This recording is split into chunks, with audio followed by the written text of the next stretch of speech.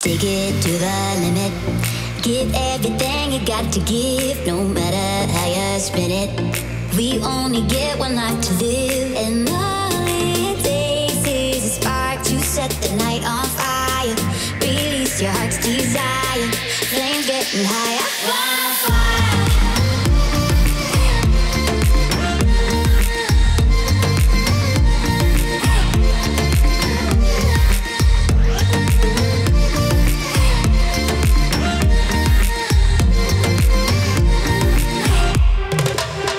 The Nikon Z6 is finally here, and it is a winner of a camera. This was not something that we expected. Well, for the most part, some of it, yes, but that new sensor, wow, never expected that. For all the people complaining about 24 megapixels, now that it's a partially stacked sensor with really good highlights and low light performance, yeah, I think I got some attention. What I want to do in today's video is I'm going to take you a bit back to talk about some of the things that Nikon did to get to where they did with the Z6 III. Before we begin, please remember to like, share, and subscribe to the channel. If you'd like to support the channel, there are links for items to purchase in the description area of each video.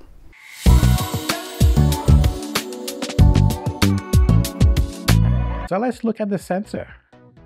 Partially stacked. This is something that we didn't expect at all. And because it's partially stacked, things like rolling shutter and bending of golf clubs or things that are in motion when you're shooting photos and videos, yeah, that's going to be significantly reduced. We know the Z8 can do this already because it's a fully stacked sensor, but with this in the Z6 III, the readout speed, they say, is 3 times faster than the Z6 II. Based upon the X-Speed 7, they just use all that to extract as much as they could out of the sensor to give it a really great performance. I know that for those of us who shoot photography as well as video, you're going to love this camera. We're talking 20 frames per second raw, up to 120 frames per second in high burst speed. That's great. On the video side, we're looking at 6K 60 raw internally. Now, let me say this. I, for one, was expecting that this camera would have to have some kind of active cooling, especially if Nikon plans to let it run like the Z8 for 2 hours and 5 minutes. Yep, I was wrong. Kudos to Nikon for pulling off something that is really unexpected. Everybody else has been putting some kind of fan or cooling device. Nikon has made it so that you can have a sealed body, weather sealed body, for dust and moisture that can still perform as a great photo camera as well as a great video camera. And for that long run time, yeah, most of the guys are doing 6K 60 with a crop, and if they're doing raw, you're doing it externally.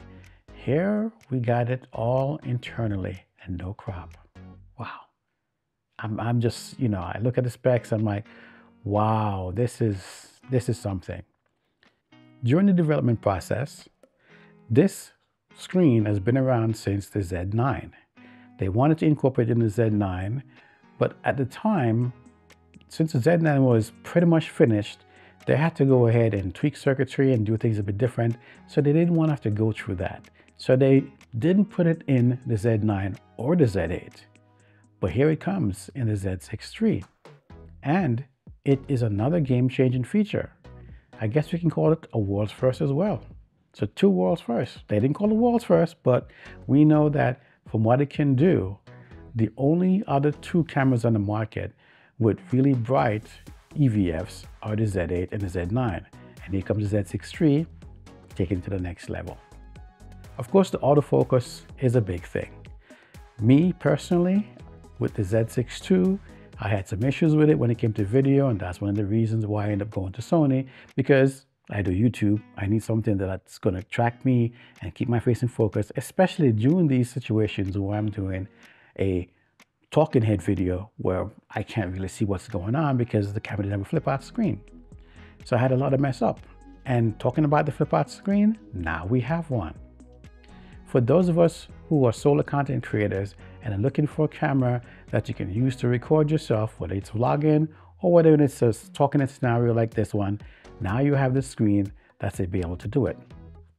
I was hoping for better screen, but you know what? I'm not gonna lie. Nikon has pretty good screens and they're pretty bright for use outdoors. So having the better EVF, you know, I'm okay with not getting an HDR screen on the rear of the camera. I think most people are gonna be happy with that. A lot of people who do wedding and events and they wanted something that can flip out for videos, and yes, it'd be nice. Now, some of us were expecting something like the A7R5, but from watching the guys in Japan talk about the development, they wanted to make sure that this camera was going to be small, compact, and pretty lightweight. Adding a bigger, more bulky screen on it would have added more to the weight. So kudos to them for giving us the flip out screen. And guys, in the future, if you can put a screen like on a Sony camera on one of your future cameras, yeah, the A7R5, that multi-angle flip out tilt, yes, that one will make photographers and videographers really happy.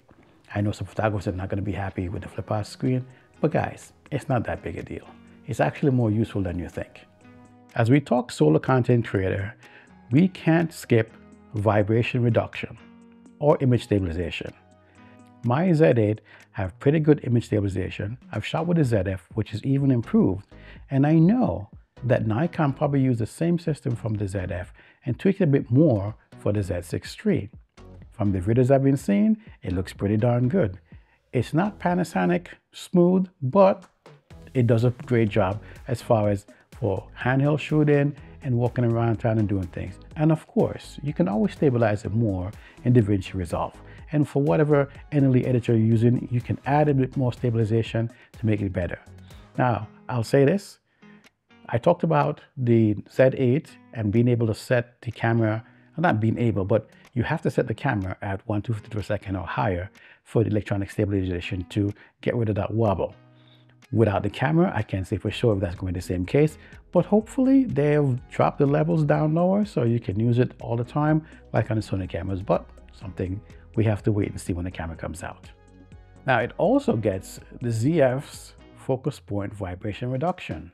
That's great. I've been hoping that they will tweak my Z8 to give us that, but we haven't seen that yet.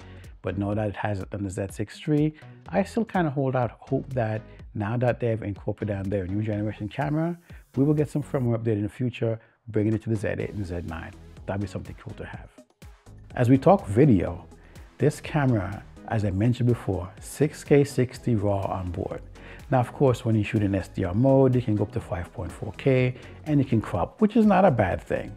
The image quality is what most of us are concerned about. What I've noticed on my Z8 and also on the ZF, and it's probably the same thing on the Z9, is when you're shooting in SDR, it's not coming in at 422 10-bit, but 420.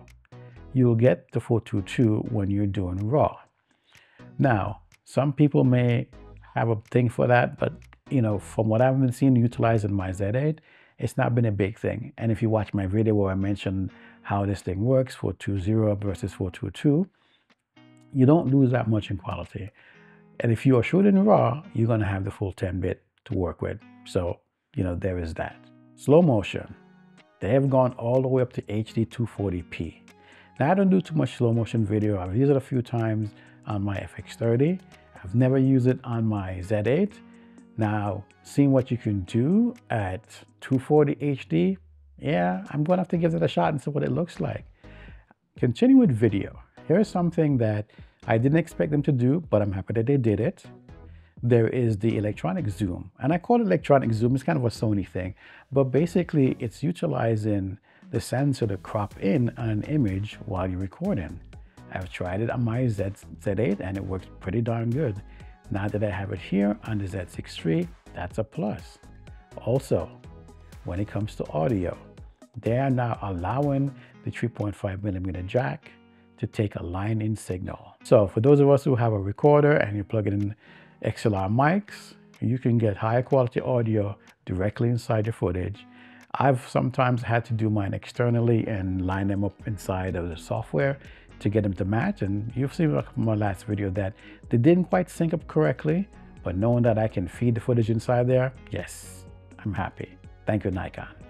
Now, when we're talking dynamic range, this is something that I didn't see mention on the US site. They talked about really good dynamic range, but they didn't mention how wide it is. Gerald Andon did this video and talked about the dynamic range, and I believe he said he's seen up to like 14 stops. On the Japanese site, I've seen him listed as 13 stops for the dynamic range, which I think is pretty good. Now, what Gerald found was that when you shoot it, you're probably getting around 10, 11, but of course, once you apply some noise reduction to the image, then you're pretty much right around 12. Still, pretty competent for this kind of camera. If you watch my video, then I shot in 8K and I showed you how to clean up the footage on the Z8. Yes, it can be done. And I did a follow-up video explaining how that happened and how painful it was to clean up a pretty grainy footage to get it looking really nice. You should check out the video if you haven't checked it out just yet. Here's another exciting thing. Like the ZF, they're rating the Z6 III to go down to -10 EV for low light capability to be able to focus. This is great. You know, this new sensor is just wowing us. I was expecting to see the Z6 II ZF sensor inside this camera, but no, partially stacked, world's first, and even beating what the old sensors were doing. So that is a big plus. What I'm seeing on some of the footage, I know when I had my Z6 II and I've shot some nighttime footage, it looked pretty clean without too much noise reduction added. This one seems to be able to do some noise reduction in camera, or maybe it's something that they've done on the sensor. Now we know that Canon is coming out with the R1 and they're mentioning that they're going to do some noise reduction inside the camera. Who knows, maybe this kind of thing that's happening in the Z6 III. We know all this talk about AI features and what things can be done in cameras and just about everything. When you apply AI to it, you can improve the performance of camera devices, cars, whatever. You can do a whole lot more with AI. In my video that I did a couple of weeks back, I talked about how if we can do a lot more of these AI feature things inside the camera, it will make things a whole lot easier in our workflows as we're editing.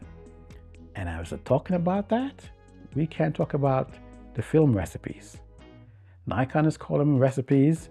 They're doing things like Panasonic and Fuji with LUTs, and I think, I forgot what Fuji calls theirs. Maybe it's film recipe also, but, film simulations. So everybody's going down this path where they're allowing you, I call them filters. Like on your iPhone, you can throw filters on there and you can make things look better. You can change the tone of your image. Same thing. Now, as you see, this was a requested feature. This is something that people wanted to have inside the camera. And they've also given an option for you to be able to make your own film recipes. And I think a lot of people are going to like that. Maybe not us older folks, but the younger guys are like making things and tweaking it. People are selling presets from Lightroom and how to be able to tweak things and supply it to your photo and go with this. Nikon is now giving you that option, just like the other guys, to be able to create your own, drop it in your camera. When you take your photo, it's already there. Tweaking is done. You don't have to worry about messing around with your photos. When you already have it set the way you want to set, select it in the camera, shoot your photo, boom. Yeah, Nikon is just firing on all cylinders here. With all these new features, this camera is coming in at $24.99, which is pretty much what I said it was going to be, right around $2,500. Because when we saw the ZF come out at $2,000, there was no way that the Z6 was going to come out at the same price point. Knowing that it has to match and beat some of the new gear that's on the market, we knew Nikon was going to pull out all the stops. It's interesting to see the design process that went into getting this camera together. How they had to figure out which body style to choose, what kind of grip they wanted to use with the camera, how they wanted to feel in the hand.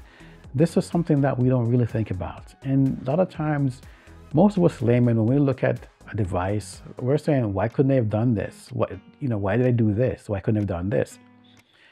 There's a lot of things that goes behind designing any kind of device, whether that be a car, a computer, a camera.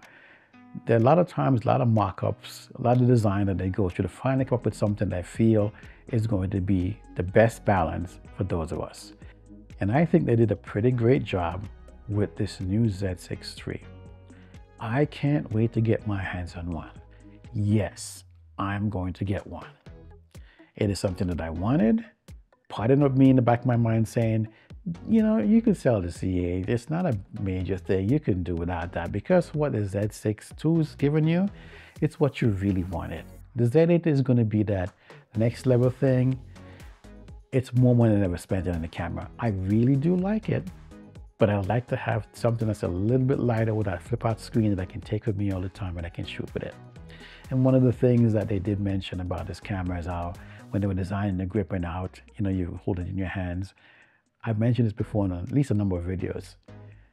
For the last couple of years with my mirrorless cameras, I have not been using a neck strap. Once in a while, I bring it out, but for most of the time, I'm just holding it in my hand and shooting it.